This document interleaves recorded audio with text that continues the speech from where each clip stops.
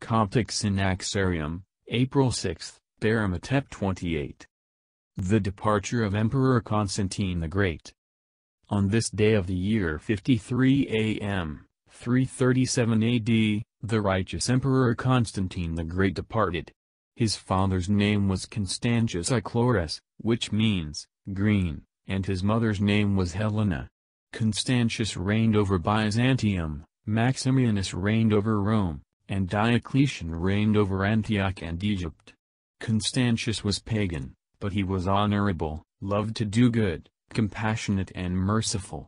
He went to the city of El-Ruha, Urfa, Gr. Edessa, and there he saw Helena, liked her and he married her. She was a Christian, and she conceived Constantine.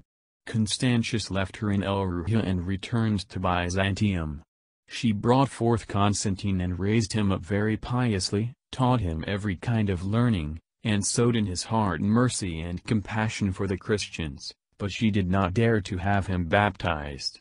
Constantine grew up, and he was a bold and skillful horseman. He went to his father, who rejoiced in him when he saw that he was full of wisdom and knowledge, and was a skillful horseman. After his father's death, he received the kingdom and he reigned with justice and integrity and stopped all unfair practices. All the people were subject to him and they loved him, and his righteous judgment spread throughout the empire. The nobles of Rome were sent asking him to come and save them from the injustice of Maximianus. Constantine marched with his army toward Rome to save them.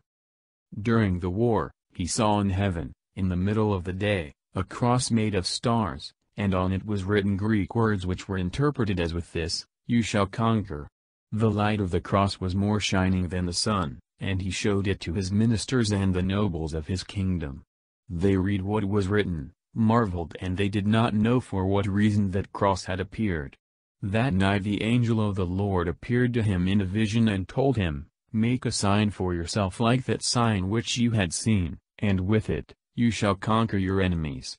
The next morning, he prepared a large flag with the sign of the cross on it and made the sign of the cross on all the armaments.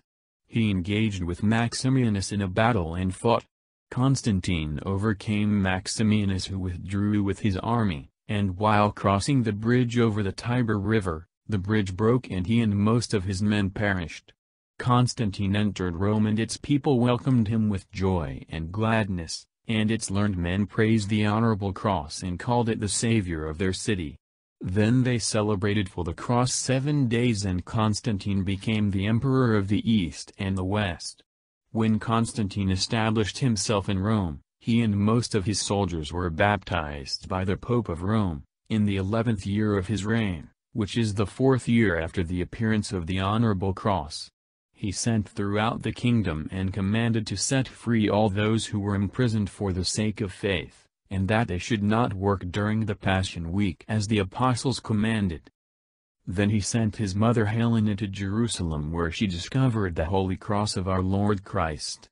In the 17th year of his reign, the Holy Council of the 318 bishops assembled at Nicaea in the year 325 AD, which arranged the affairs of the Christians and put down the canons of the Church. He rebuilt the city of Byzantium and called it after his name Constantine, and he brought to it many of the bodies of the apostles and holy martyrs. He departed in the city of Nicomedia. They laid him in a gold sarcophagus, carried him, and brought him to Constantine.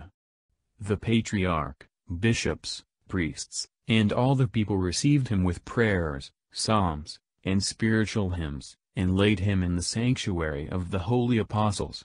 All the days of his life were 75 years. To our God is the glory, might, and dominion, and may his mercy and grace be upon us forever. Amen.